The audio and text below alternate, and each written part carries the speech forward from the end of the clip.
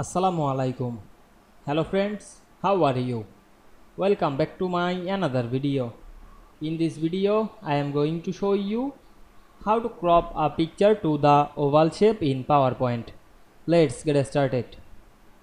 At first, you have to open a PowerPoint presentation.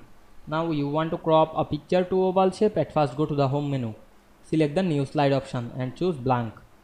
Then we go to the insert menu and select the shape option. Then we can see here many shapes. Now I am choose the oval shape. Then draw the oval to this page. Now we want to put the picture into this draw oval shape. Then select the shape and go to the format menu and choose the shape fill option and click picture. Then choose work of line. And we can see here many picture. You can add any picture to this oval shape. Then select the image and click insert. Then wait some moment.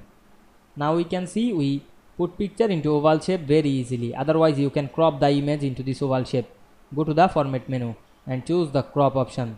Then we can see here the cropping image option. You can crop the image into this oval shape. You can resize this image.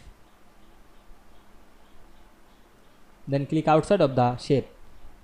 Then select the shape and go back the format menu. You can add another shape effect. Select the outline and choose any outline. Now I am select the black color. Otherwise you can increase the white. You can add more than style or effect. Select the shadow option and added any shadow. Otherwise you can add the reflection.